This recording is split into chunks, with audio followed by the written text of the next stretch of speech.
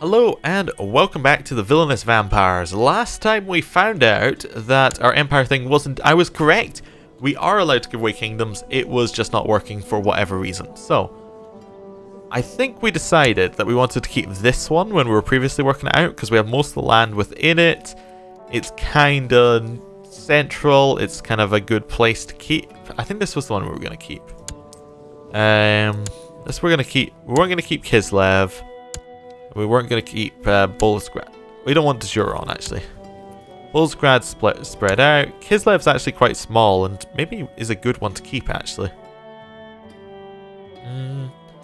Maybe we keep Kislev, actually.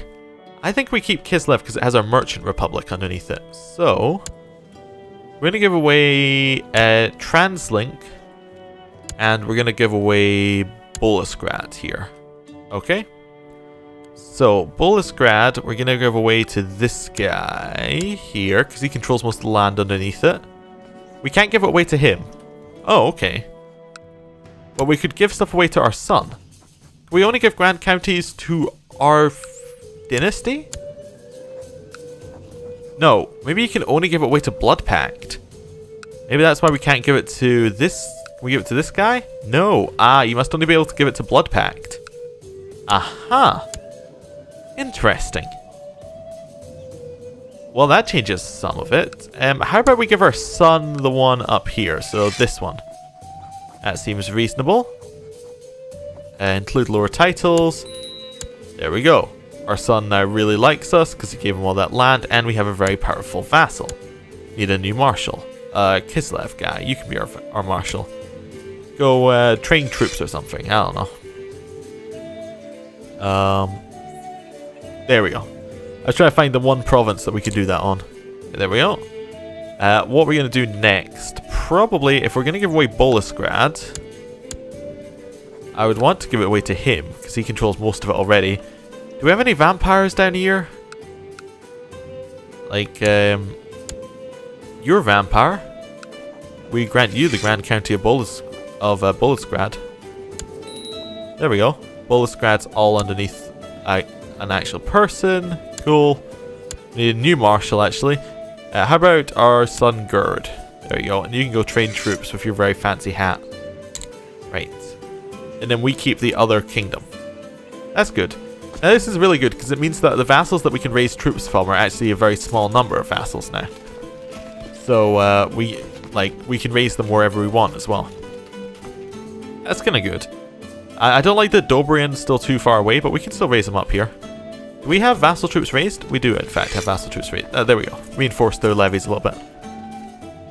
Good. Everything seems fine. Doberan, I actually kind of want to put you underneath Bolesgrad.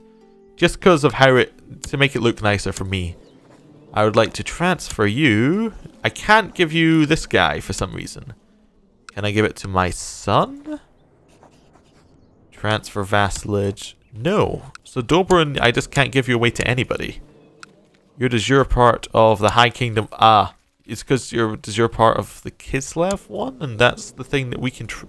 We already control the Grand County of Kislev. I don't know. It's difficult to work out. Maybe I can only give it to a de jure. Whatever. Doesn't matter. We got it done. Right. Who are we going to attack next? We have a lot of prisoners. I think we should attack somebody big. Maybe you. You have a very small number of allies. You have a lot of troops, though. You know what? We can do the sacrifice, then declare the war, can't we? So we could say... we could sacrifice a whole bunch of troops, then declare... How about Ostland? I can't reach Ostland. The Ungals? What could I take from you, Ungals? Say if I was to do a holy war, I could take those two provinces, I could take these provinces. Or I could take these provinces. So I can maybe take those ones in the center, and then that would give us an access to Ostland, and we can start taking over the empire that way. Imperial Talabecland, you are Talate. What about Talabecland? You are also Talate. So if I was to declare a holy war on you, things would go badly. You are your own thing. You only have 3,000 troops. But you do have allies in your underlings. I think if we attack the Ungals to give us access to Ostland, we could get a good attack in on Ostland. Let a really good holy war going in there and then just assault the whole thing down. How strong are your things? Your garrisons aren't that strong. Okay, yeah. Let's go and attack Ostland. We'll head down here. Yes, and now these guys are just going to create everything. They're just going to create, like, all the duchies, all that stuff. It's going to be great. Change crown authority.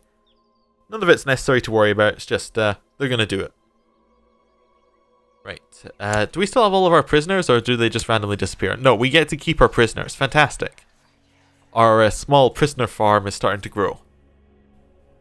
Yeah, I think there was a suggestion that it was a while ago that you get people who are maybe married or something, and then you try and get them imprisoned, and or you try and imprison pregnant people so that you get children who are then imprisoned, and then you can get more, and then you sleep with them, and then you can then get more prisoners for free, and that sort of thing, which I thought was a very interesting and minorly evil strategy. But we can't do that, obviously, because we are not able to get our prisoners pregnant. Maybe if we can convince our sons to be lustful, we can do that. Anyway, yes. Weird conversation topics aside, we're now here. So, let's just start. Sacrifice for ritual. Sacrifice for ritual. Sacrifice for ritual. There we go. Goodbye. Right. I'd now like to summon my undead. A large horde to serve my every need. Definitely. Yeah, we'll take all of those. They all arrived in Zerden, didn't they? Well, walk up here. That's fine. We'll wait. We'll wait. That's annoying. Am I for some reason not leading this army? Yeah, I should be always leading this army. That's very annoying. Also means that our capital got the negative penalties, which it shouldn't really have, but that's fine. Hopefully this horde lasts long enough for us to do something with. It also gives us time for some of our vassal levies raised too long penalties to actually just burn off. Which is nice. Remembering, we still have more people to sacrifice, so, you know. It's not like it's too much of a problem. If this army's sacrifice, you know, doesn't make it all the way, we can just sacrifice another 3 and keep going. Because the moment that we're able to assault, we can actually start getting more and more prisoners consistently. Which is what we aim to do. Usually you end up with too many prisoners you can't do anything with. Now we're ending up with prisoners that we can do with, like, too few prisoners. And we know exactly what we want to do with them. Right. Anything happening in the world? Oh, these guys actually became independent. Like the Nurgle people in the center. And they're fairly safe because they have a truce with Ostland. So they're actually going to have time to grow. Cool. How's our religion looking? Our religion is fine. Yeah, it's starting to actually grow into different provinces. It's not great, but you know, it's there. It's people are definitely converting, and now that we have kings, they will do a lot of the converting for us, and more importantly, they'll actually kill some of the revolts for us because they'll be able to raise a large enough levy to kill the revolts. Anyway, continue filling time while we wait for this army to make its long way across, going province to province. Exciting adventure of the undead horde, walking directly through the lands of the people who we are about to attack. Yeah, so what we're going to do is we're going to assault their capital. Then we're going to go and attack these provinces down here. Like, we're going to attack all of these provinces straight afterwards. Yeah, we have enough to assault their capital, I think. They might have 1,400 actually. We might not have quite enough. As we have 7,500 just here. Then we're going to get our king people, and he's going to provide us more troops. It's going to be close, actually. Yeah, well, I guess we can just raise them all here. No problem. I would like to declare my war.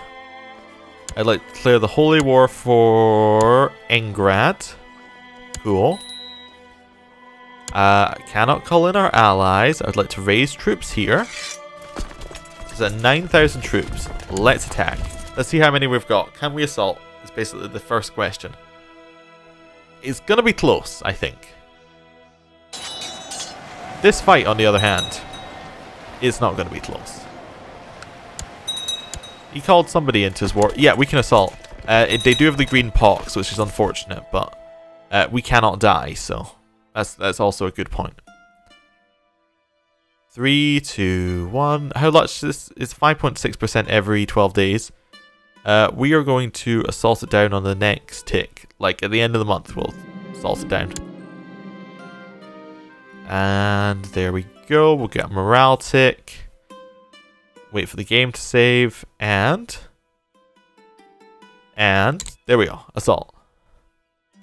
Goodbye, army. We lose a whole chunk of our army as well, but we got the assault going. We got no new prisoners. Cool. Now we're going to go and actually get the land that we need. That goes 35% though. It was good. The League of Kinora. Is that a king level title? It is not a king level title. It's like a duke level title.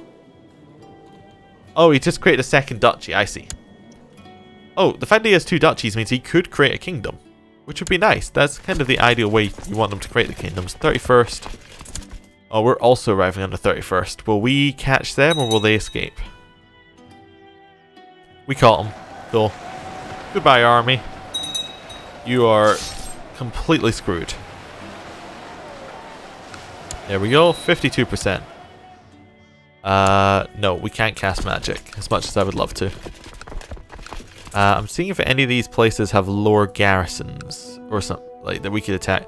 This one here has a lower one. We'll attack that one first. Just see if we can get more prisoners before we actually go and attack them more.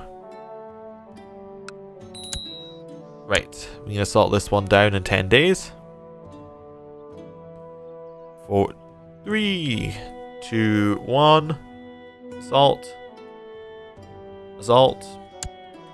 Please actually assault. There we go. I had to pause before we'd accept the input.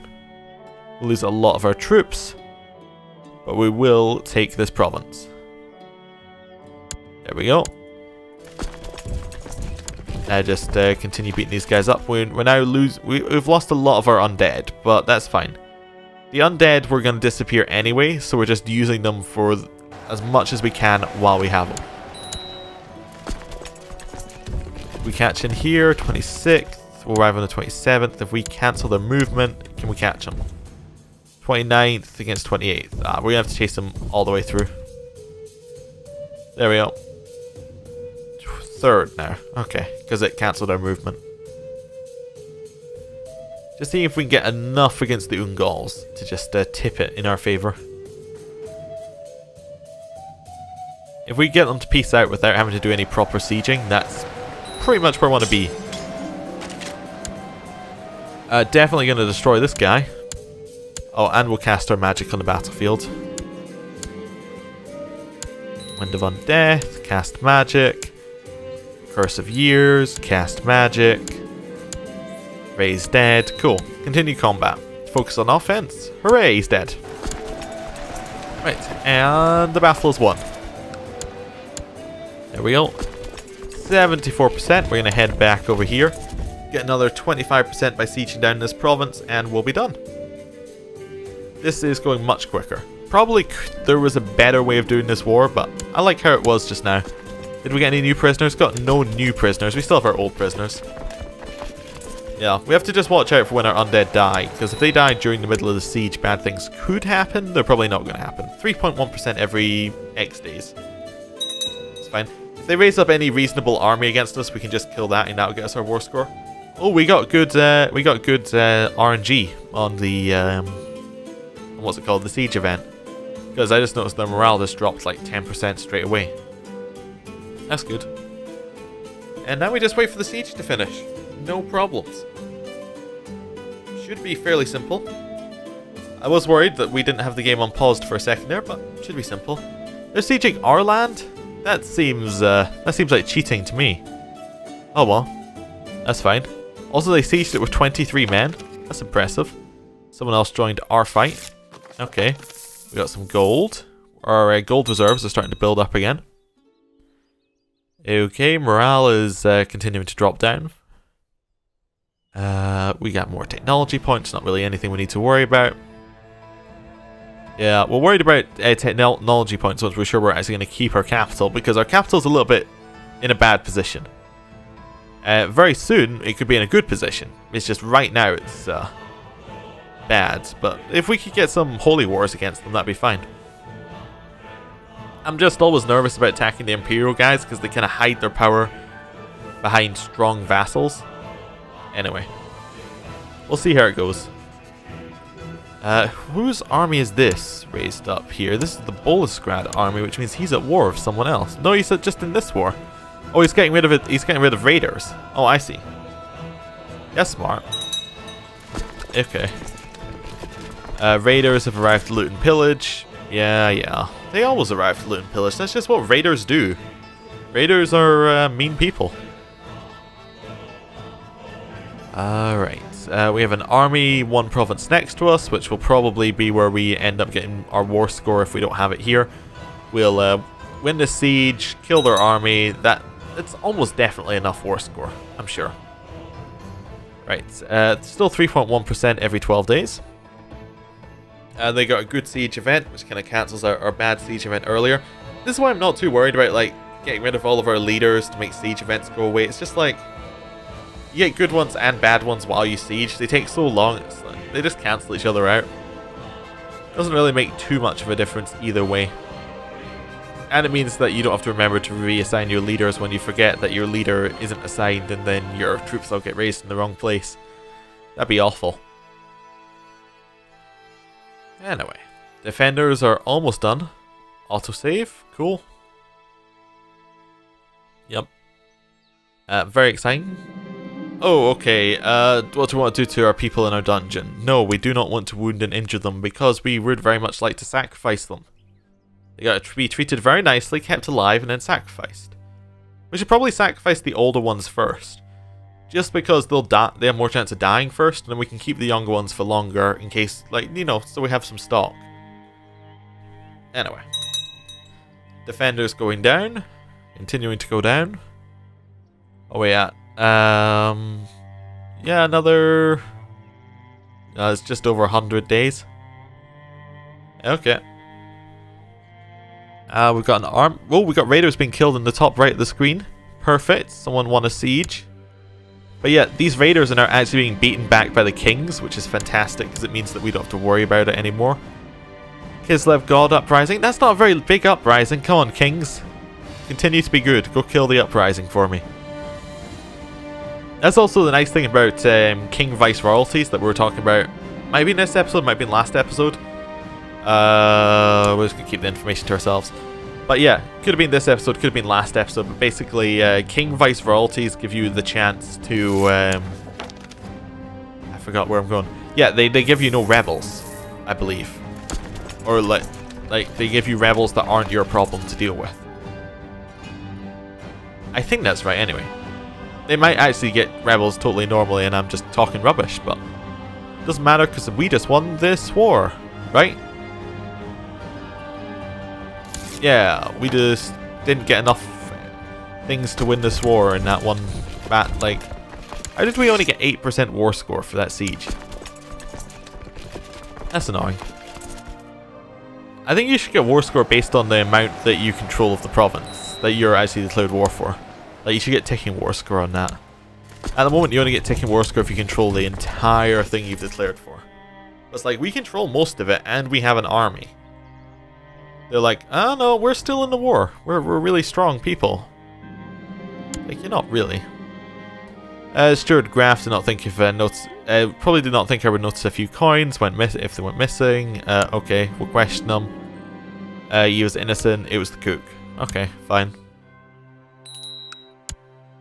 This siege, 3%. I think we have to go kill the revolt. Yeah, I think we have to go kill the revolt and then we'll come right back. Well, actually, this seems like a good point to end the episode. Thank you for watching and I'll see you next time. Goodbye.